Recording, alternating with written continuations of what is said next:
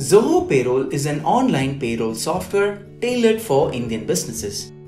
With Zoho Payroll, you can add and manage employee details. You can get their loss of pay information from Zoho People. You can set up pay run approvals. You can run your payroll in few clicks.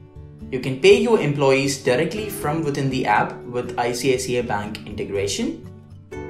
Employee payslips will be automatically generated and sent across to them. Corresponding accounting entries are posted automatically within Zoho Books. On top of all this, Zoho Payroll provides an employee self-service portal for your employees where they can log in to see their salary slips, salary structure, they can add their investment proofs, download Form 16 and a lot more, all from their smartphone. Let's create a new Zoho Payroll organization.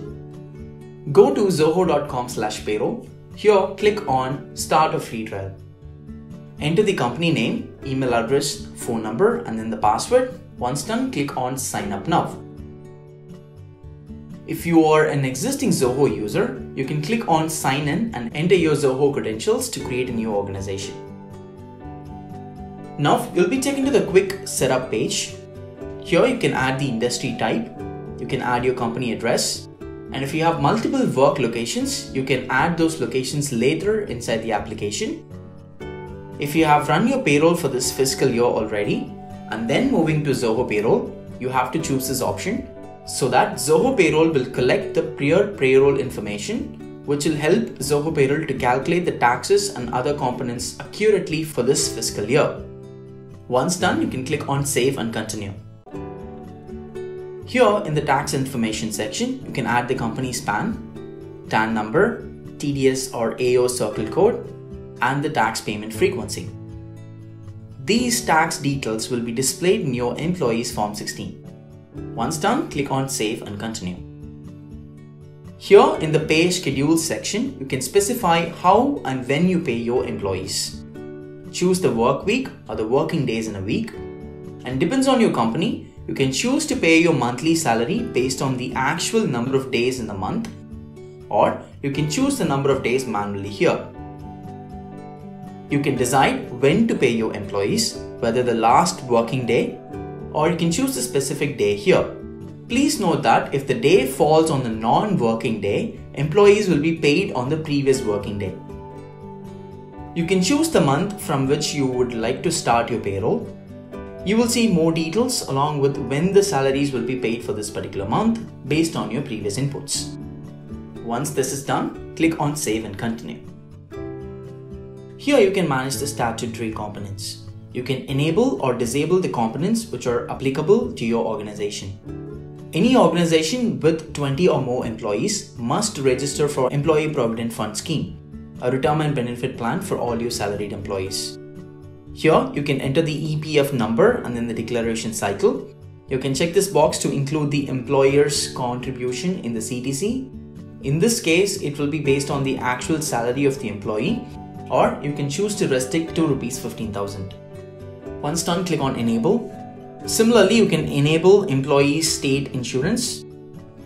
Organizations having 10 or more employees must register for employee state insurance. This scheme provides cash allowances and medical benefits for employees whose monthly salary is less than 21,000. Profession tax will be automatically enabled based on your company's location. You can choose to enable the Labor Welfare Fund. Once done, click on Continue. A salary comprises of several different earnings, deductions, and reimbursement components. In this section, you can choose to add or disable the component which need to be displayed or added in your employee's salary. You can check the box to add the earning. You can click on it to change the name and other details.